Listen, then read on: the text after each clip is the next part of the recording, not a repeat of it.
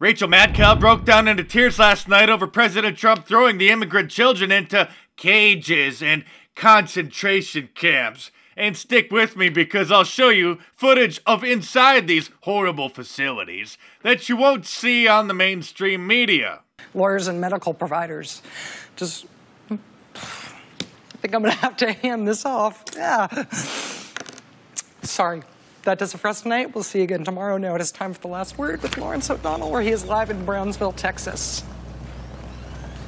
I'm sure you've seen the photos and the footage of what are actually just temporary processing centers that the liberal media is portraying as concentration camps and cages for the children.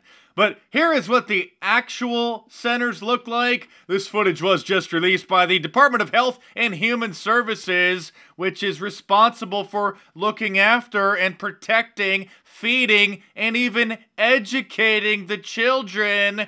I didn't know that they had PlayStations and pool tables in concentration camps, did you? Wow, this looks just like the footage I've seen on the History Channel of the concentration camps. Look at these poor kids being forced to sit down at desks and go to class like a normal school. Look at these poor children in their prison uniforms of shorts and sneakers running around on a playground playing soccer. Gee, no wonder Laura Ingraham said the facilities were like a summer camp. Something that caused the liberals to totally lose their minds, and David Hogg is protesting her sponsors again.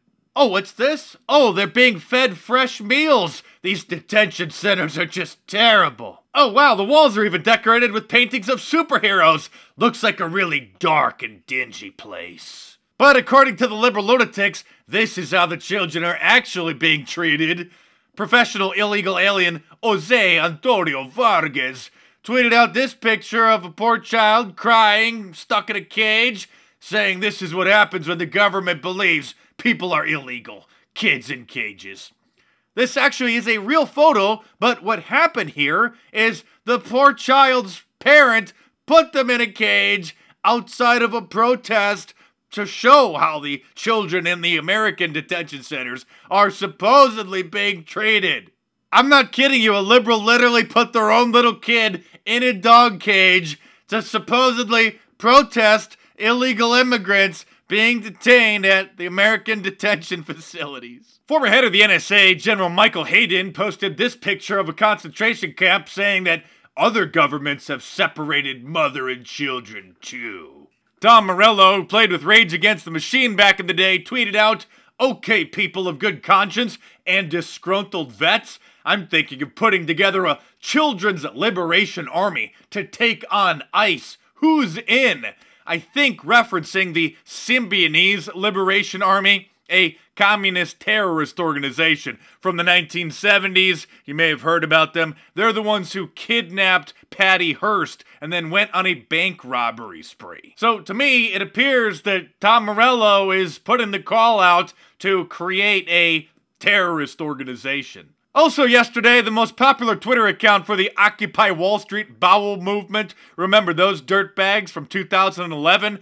They tweeted out this graphic saying what to do if you encounter an ICE agent, and shows someone stabbing the ICE agent and cutting out their heart. Oh, by the way, 301 kids in a 7-month period were apprehended with an adult posing as their parent who turned out not to be their parent, because apparently they're doing DNA tests on these people.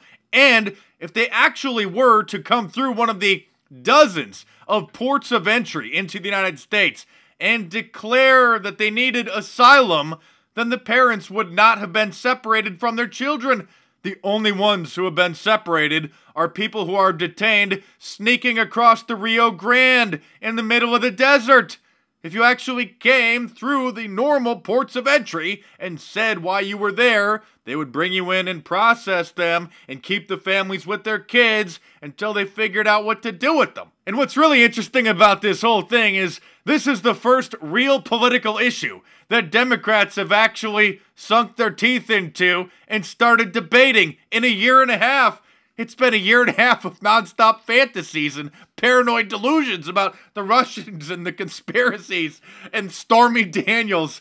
This actually is a real political issue. It took him a year and a half to finally find one to talk about. And I want you guys to know that I really appreciate you and I need you. Those of you who support this channel through Patreon and PayPal, and all you guys who get my shirts and my books, because as you probably know, videos like this are non-advertiser friendly. Topics about sensitive issues, sensitive social issues, almost always automatically demonetized by YouTube, just like yesterday's video about the police body camera footage. So I don't want to have to self-censor and shy away from covering certain topics that I think that need to be covered. So I couldn't do this without you. So I appreciate your support. If you guys like these videos, I hope you'll consider supporting the channel by tipping me through Patreon or PayPal. Click the links in the description below. Of course, you can go to my online store, MarkDice.com, get yourself an awesome shirt, and support this channel at the same time. So, thanks again, guys, for always having my back. I really couldn't do this without you. So, check back tomorrow for a new report, and I will see you soon.